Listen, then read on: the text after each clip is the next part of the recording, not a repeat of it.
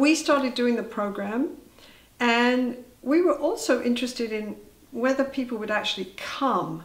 You know, it's one thing to be concerned, but Canadians are quite sort of private people, and they don't always think it's a good idea to go and talk about their relationship with others, or even to come for education. Mm-hmm. So I wasn't sure. Well, there was no problem at all. People came. We've done it 4 times now. Mm-hmm. I helped run the group, was it twice or 3 times? I was touched and moved and impressed.